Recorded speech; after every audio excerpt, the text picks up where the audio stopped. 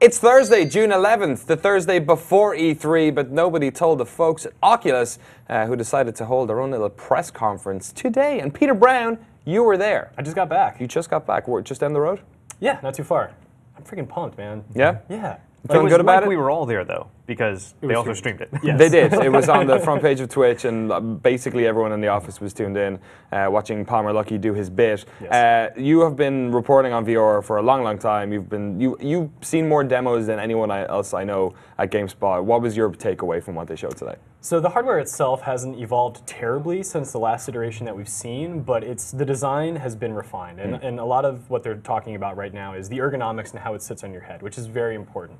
But the other aspects are the software, the games, how you control it, how you move in space. They seem to have answers and solutions for all of this. It's very exciting. People do need to understand that this is still just the beginning. So the stuff we're going to see away is not going to be the be-all, end-all of VR. But it's an incredible step forward, and seeing games like Valkyrie, which I've tried a couple years ago, like almost here, and I'm almost going to be able to have my own Rift at home. I'm really, really excited for that. So what they were showing off today was the consumer model. Yes. Is that right? Yes. So Justin, what do you think the big sort of key things they need to achieve with this consumer model are? What do you think they need to sell it on? Because it's such a difficult sell. The big thing that they showed at the presentation was games. Like, this was almost an E3 conference. Yeah. Like, so it's kind of the timing is weird. They could have done this during E3, and there was that big focus on games, and that's what you need. But the problem is that I don't feel like all of the games that they showed were indicative of that VR experience. Valkyrie, of course, is amazing. Like, that always looks great. We also saw a new game from Ted Price's studio, the Insomniac Games, which, this looks interesting, this looks neat. Why is that a VR game, though? Because we're watching this third-person adventure? Yeah. Yeah, I mean, that is a problem, right? I mean, VR is supposed to mimic reality. Reality is a first-person experience. So while it's really exciting to see people like Ted Price come on stage and some of the other demos that were there, I do wonder if that is going to misrepresent or maybe harm people's initial impression when they try VR, because I don't have a good impression of how this game is better in VR than it would be just on its own. Interesting to see him up there. Obviously, indies have been the developers who have latched onto this the most. Is this $10 million indie fund that Oculus are going to push out there? There was a bunch more indie games that were shown. Some were more impressive than others. But maybe the partnership that sort of had the most weight was when Phil Spencer decided to turn up on stage. That is a huge deal. It's not terribly surprising, but I don't know that anyone saw it coming. Obviously, Sony has the Morpheus on the way. Microsoft needed an answer to that. We've seen their Arc headset, which is more of an augmented reality thing. So them embracing Oculus, they already have that relationship on the PC side. DirectX 12 has a lot of features built into it that will help latency and rendering for VR. So I think it's a very smart move on behalf of both Oculus and Microsoft to partner so that you can stream Xbox One games to the Rift headset. You don't need to go buy an expensive PC. I mean, you can already do it with your phone, but I think a lot of us want this for games. And if you have an Xbox One, you're good to go with the Rift, basically. Who knows when the HoloLens is going to come out? Right. Oh yeah, the HoloLens, not the Arc. But the one thing there, though, is that you're streaming games from your Xbox One to the headset, but you're not streaming virtual reality games. Yeah. What you're streaming is the experience of playing a game on a TV. So the demo they showed was you sitting in a room that looks like a living room, and there's a big screen TV on the wall behind it. The image that you're seeing on that screen is 2D like it would be on any TV in real life. But the flexibility it provides in terms of being able to play anywhere in your house and feel like you're in the comfort of your own living room, potentially, that's the promise they're making. And that's pretty cool. I'll be interested to see if they do develop and announce VR experiences that are the true stereoscopic 3D motion tracked thing that people will be looking for on PC. It's, I guess, with Sony basically jumping in full force with Morpheus, people making games for the Morpheus, it is almost a shame that the Xbox One doesn't have a like for like. Do you think this could be something they show off at E3, Justin? Well, I mean, we're going to see a lot of Morpheus at E3. Are we going to see more? And we're going to see Oculus. They've talked about that, like actually getting to demo these things. Are we going to see VR experiences on the Xbox One there? I don't think so. And is it really that big yet? Like, I know that we're excited for it, but I mean, just think about the PlayStation Move controllers. Anytime you have an aftermarket accessory, and this is something we've said over and over again, when after the console's out and you're introducing a secondary form of communication with that console, like Morpheus, like the PlayStation Move controllers, that's not going to catch on as big. Like you're trying to get people who already have a console, millions of people already have it. Are they going to invest more money or pay more money for a console with this thing as an add-on? Probably not. I think that there is a point to be brought up, though, is that you're not just buying it for the Xbox, where the Move is proprietary to PlayStation. Yeah. The Rift will work with a PC if you have it.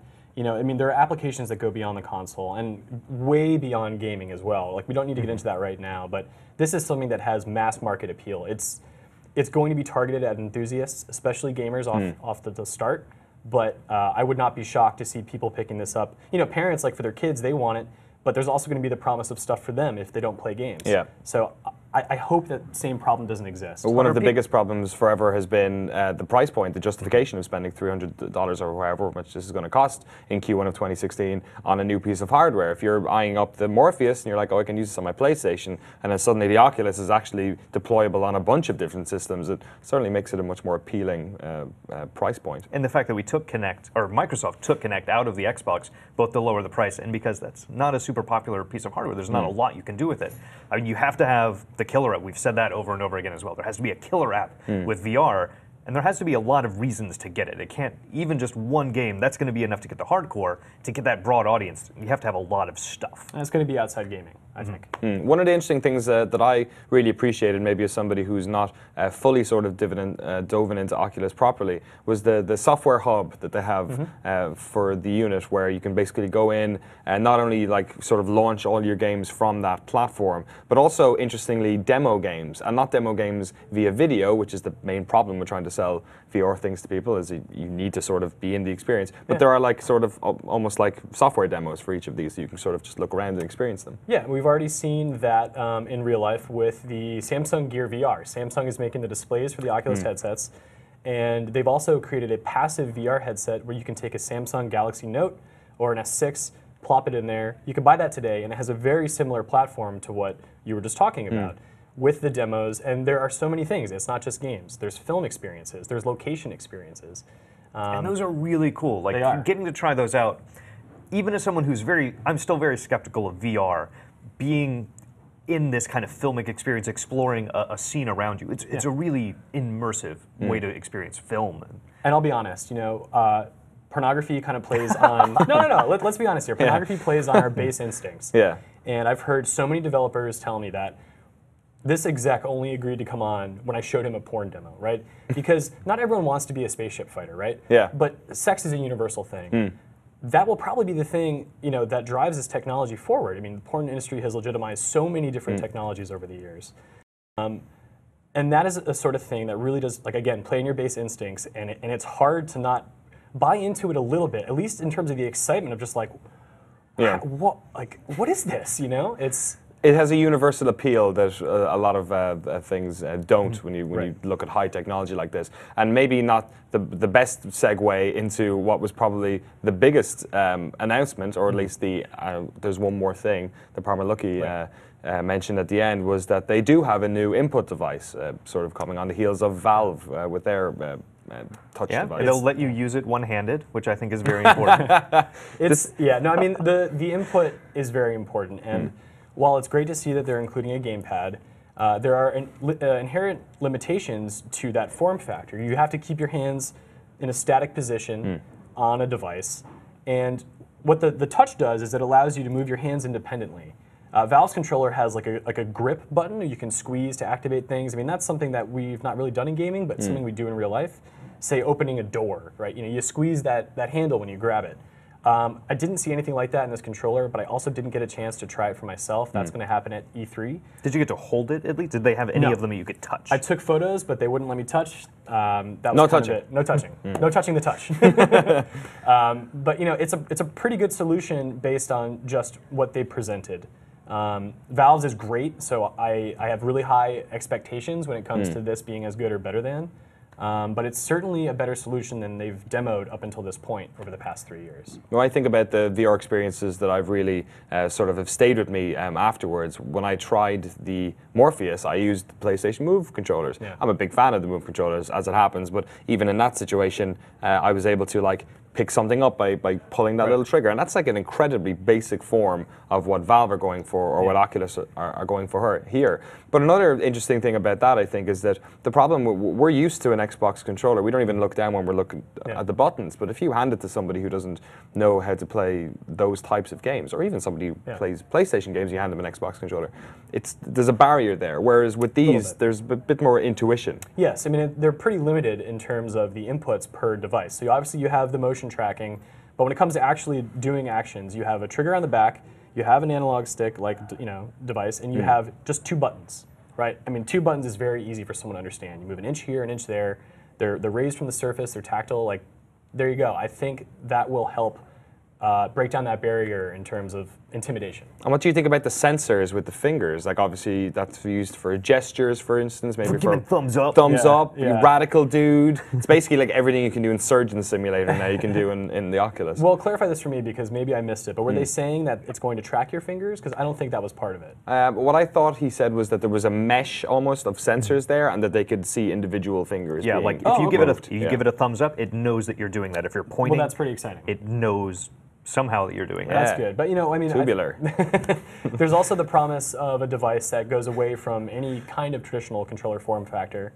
Nintendo was kind of crazy with the Power Glove back in the day, but even back then it showed the potential to be able to close your hand, move your fingers, and have the game detect what's happening there. So something like a Power Glove where you can, literally move every finger and have that not hit with a sensor, but have the sensors on each knuckle. That's going to be pretty important. And then you're not worrying about buttons or anything like that. But like the Power Glove, and again, the most important thing is that it works perfectly. Yeah. Like when Kinect came out, it's like, oh, this is a really cool idea. It doesn't actually work that great. If this comes out and it's like, this is actually that amazing experience, it's going to be a barrier to get people to understand, like, no, this is not the promise that we always get that doesn't actually pay out. This is really good. And we see a lot of people kind of speaking down about VR right now. I think that's the problem, is that they're so focused on these early experiences as the be-all, end-all of VR, when this is just the beginning. And not to quote him, and that is what he said, but that really is the way this is. Like, everything started somewhere, right?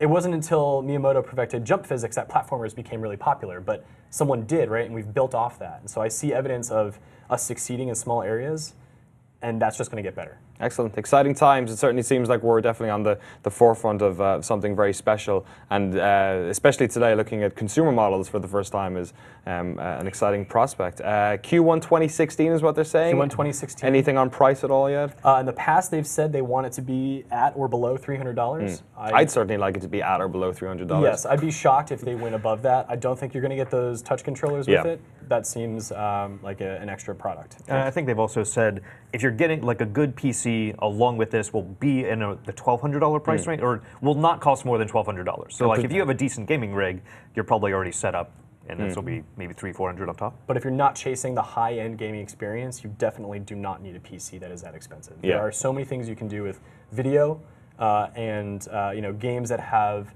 very simple qualities to them, but still communicate a great experience through the design and the use of VR. If you like indie games and porn, set. Nailed it. Presumably, if you're looking for one of these, you probably already own a PC of that certain speed anyway. Exciting stuff. We haven't even reached E3 yet, and already there's a bunch of interesting announcements around VR, and you can be sure that there will be a lot more in the coming days. So for all the latest news on virtual reality and everything else, video games at E3, stay tuned to GameSpot.com. We'll see you down in LA.